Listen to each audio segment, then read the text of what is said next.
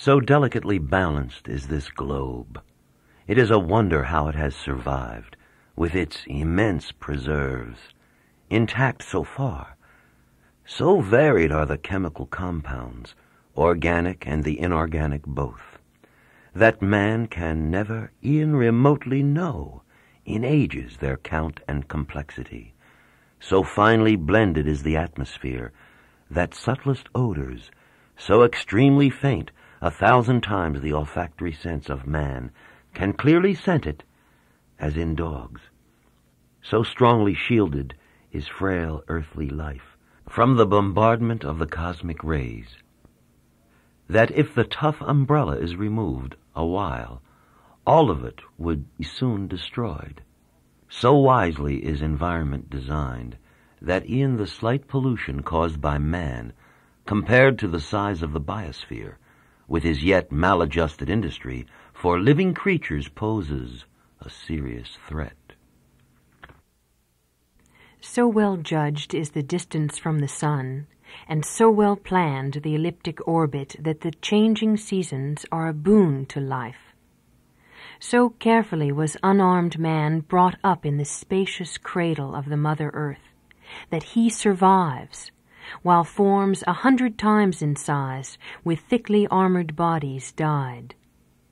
So gently she does her diurnal rounds that he does not receive the slightest jolt. So lavishly supplied with all his needs that he too often overfeeds himself. So well adorned with beauty for his sake that he has picked up all his art from her. So bounteous with delicious fruit and grains, with vegetables, timber, wood, and crops, with lovely flowers, umbrageous trees and plants, so richly stocked with cattle, horses, sheep, with cats and dogs, with fishes, beasts, and birds, for company and to fulfill his wants. So lushly covered with soft carpets of luxuriant grasses, spongy turf and herbs, so finely decked with rivers, springs, and lakes, with waterfalls, cascades, and warbling brooks. In short, a granary beyond compare,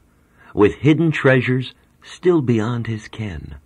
so marvelously fashioned and maintained that mortal intellect reels at the thought, a rare Elysium for the darling child, for whom the well-concealed maternal love of nature has been so exceeding warm and so solicitous for his welfare that, without his knowledge, she has stocked the globe with all the needs of his predestined rise to more perceptive states of consciousness. But verily, it would be hard to find, in all the world, a creature so perverse and thankless as man is, with all his wit, when he ascribes it all to accident, not to the bounty of a gracious God.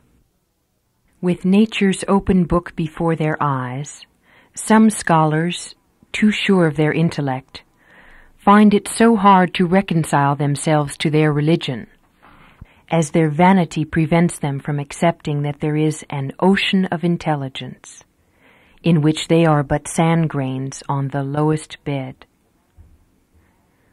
It is this vanity that blocks the path to their admission of the patent truth,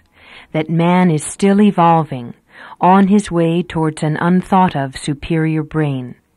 to explore the still mysterious world of thought. It is too much for some to accept this view, because it badly hurts their vanity to think there can be higher minds than theirs, that see beyond what is perceived by them, and can disprove their pet ideas and fads, which may have brought distinction and renown or are believed sincerely to be true. This is the reason why religious truths are not so palatable to that rank of scholars who have high positions in materialistic fields, as that would make their stand untenable. And since they exceed, by far, the count of those who honor faith, the earth's academics refuse to own the scripture-based idea of man's ascent to regions of surpassing glory,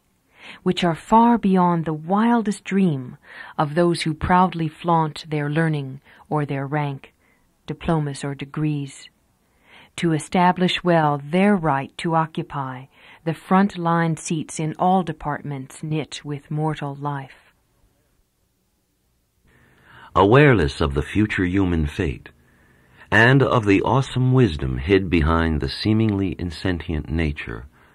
lost in wild conjectures to explain the gaps in their philosophies which stand unfilled, they oft commit deplorable mistakes in their assessment of the universe, in the opinions held on soul and God, and, as the harvest of this ignorance, misguide the race, not knowing where they slip, unable to amend the errors made. The Present Crisis, Chapter 2. In this dispassionate survey, the first to come should be the holy men, who claim first-hand experience of the exalted state of samadhi, or mystic vision, or ecstatic trance, saja or sartori, to mention a few names applied to that rich state of consciousness in which the seer perceives himself immersed deep in a vast, unbounded ocean of pure being, lost in contemplation of a wondrous plain of gnosis, where the sense-bound soul, released from carnal chains, observes its unity with an unnameable living presence which defies description, one omniscient intelligence, eternal, infinite, encompassing the whole creation,